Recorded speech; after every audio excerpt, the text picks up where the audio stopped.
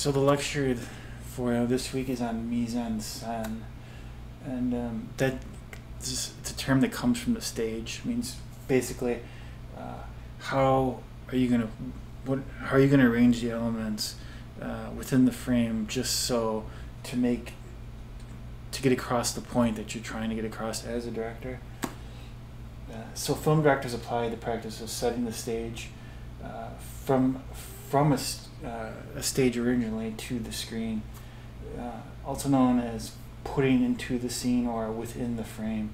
Cinematic variables include setting, costume, makeup, staging, space, camera angle, lighting, and lenses. We've talked about some already, but we'll talk about more too.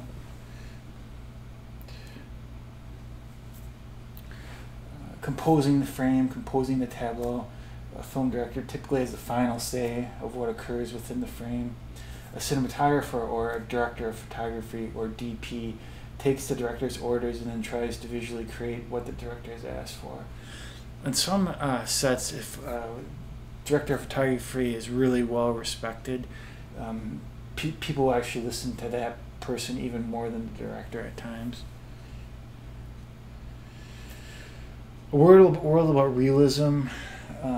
We shouldn't judge mise en scène by how realistic the elements seem. To truly understand and study the elements of film, you must check the skepticism at the door. You don't want to hear the phrase, "that's just not realistic." You must understand that realism varies by culture and era. Many films are not stylistically aiming for realism, and most of the memorable elements of a film are not realistic. As long as you can get the audience to believe in the world you've created, that's the goal. Setting the world. So settings fill the frame with objects from the world of the story, including buildings, props, and extras, which are very minor actors. A setting can be a vital part of the storytelling process. They help determine the drama, the tone, and even the emotions that run through a scene. These emotions could be how we feel about a character, whether we are scared or sad. Here is a clip from Beetlejuice. So for those of you who haven't seen this, this husband and wife get into an accident, and they're now in the underworld waiting room. And again, it's not realistic. Now ask yourself too, what are the benefits of shooting on a set versus shooting in location? Because when we get to Werner Herzog, he's very much wants to shoot on location. He thinks that the actors will respond to the location in a way that they won't respond to a set. Because obviously in this clip I'm going to show you right now that it's not a very realistic looking set.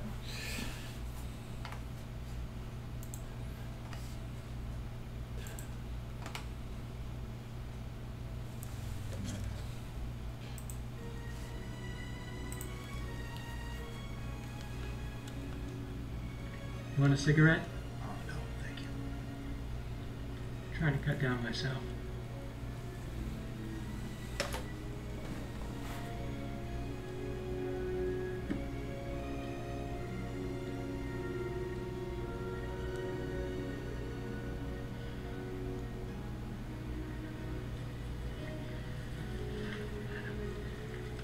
Is this what happens when you die? This is what happens when you die. That is what happens when he dies. And that is what happens when they die. It's all very personal. And I'll tell you something. If I knew then what I know now, I would have had my little accident.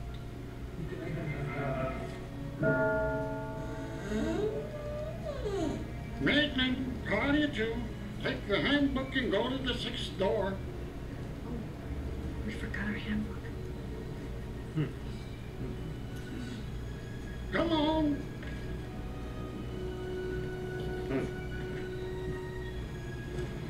All new arrivals report to waiting room number 8. Flight 409 is arriving at gate 3. How do I look? There are no mirrors on this side. Fine, look fine. Yeah? Fine. Thanks, I've been feeling a little flat. Will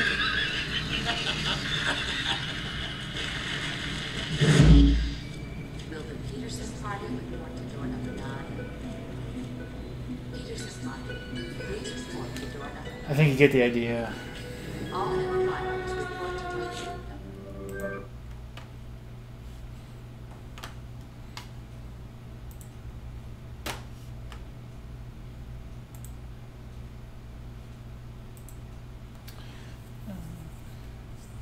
Now, mise en scène as an editing style can often refer to a film that moves more slowly as opposed to montage, which we'll talk about later. But here's an example of a film, Nosferatu, actually directed by Werner Herzog, that moves really, really slowly. And for most of you, you won't even be able to watch this. It's just too much in terms of the pacing is so slow. Personally, I enjoy it, but I'm going to just show you a segment. And this is just the story of Dracula. So Jonathan Harker is going to Dracula's castle for the first time, but what I want you to pay attention to is how everything is sort of moving slowly, and you just kind of have to, you as the viewer, just sort of soak in the image.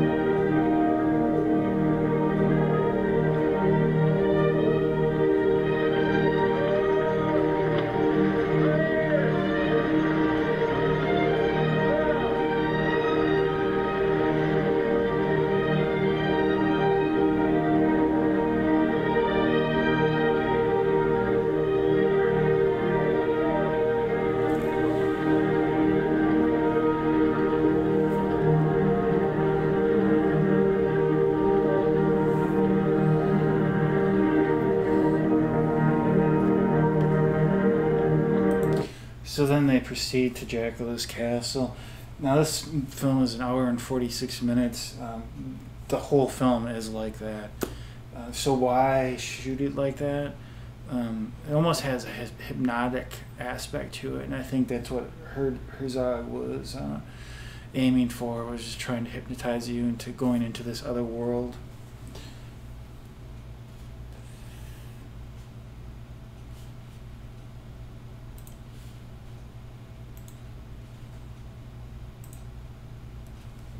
Colors, very important. So in general, they can heighten the drama, change the tone of a scene, or indicate character emotion. So this is a scene from Goodfellas where there's a person tied up in the trunk of the car, and then the three gangsters, the red light from the car is hitting them and sort of basking them in sort of a fiendish light because they're about to do bad things.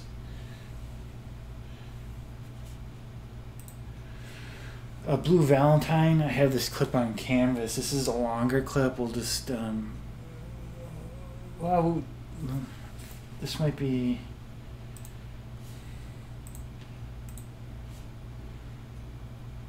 We can watch all this. This isn't too long, but these two characters, basically Ryan Gosling and Michelle Williams, they were in love when they were younger, and now it's years later, and they're sort of in their late 20s, early 30s, and no longer in love, but have a kid together. And they go to sort of the sex motel that has like this theme to it, like where they're on the moon, and because they're at this hotel, the light is supposed to be like they're on the moon itself, but what it's showing in the scene is how sad the characters are.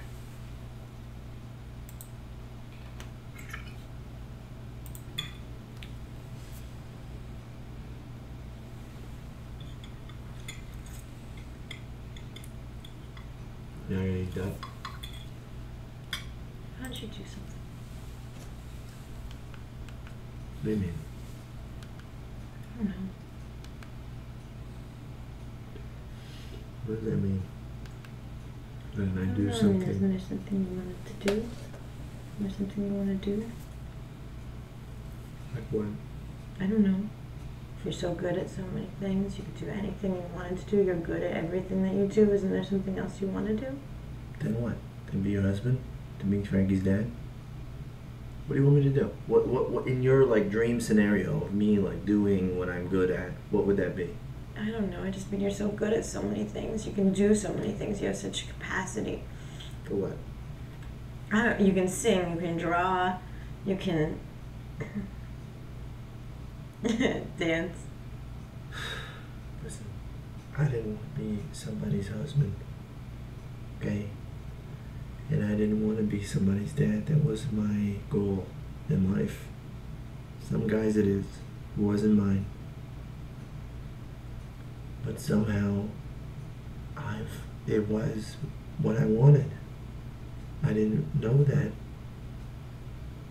And that's all I want to do. I don't want to do anything else. That's what I want to do.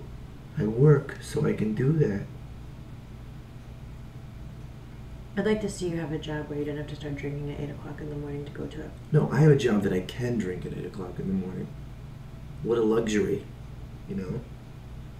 I get up from work, I have a beer, I go to work, I paint somebody's house, they're excited about it, I come home, I get to be with you. It's like, this is the dream. It doesn't ever disappoint you? Why? Why would it disappoint me? I can You have still all do this whatever I potential? could do. So what? Why do you have to fucking make money off your potential? Look, I'm not even saying you have to make What does money off it potential to mean? miss it. What does even potential mean? What does that mean, potential? Potential for what? To turn it into what? We rarely sit down and have an adult conversation because every time we do, you take what I say and you turn it around into something that I didn't mean. You just twist it. Start blabbing. Blah, blah, blah, blah, blah. If you're not interested in what I have to say, then maybe I just shouldn't say anything.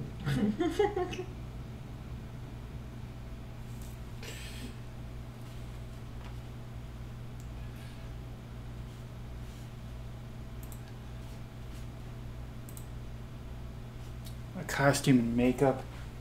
The costume and makeup make the man and the women. Clothes define the character type. So if you're going to have a gangster movie like Goodfellas, you probably have the characters wearing suits. They can also affect the viewer's emotions. They can show character development. And then I have some montages from The Fly.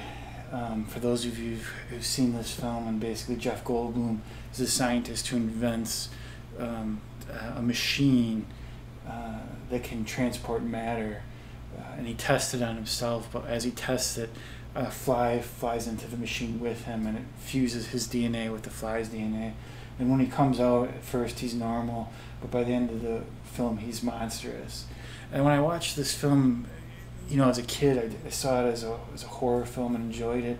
But then I saw it maybe 10 years later, and I realized, hey, this is all about the AIDS epidemic. So this came out right about the time that AIDS was really becoming a problem, and it was this mysterious disease that could affect young people and sort of break their bodies down. And that's kind of what David Cronenberg, the director, that's a theme of all of his movies. So if you're going to do Cronenberg for the final project, one of the films you could pick would be The Fly. And pretty much all of his films have that theme of your body breaking down.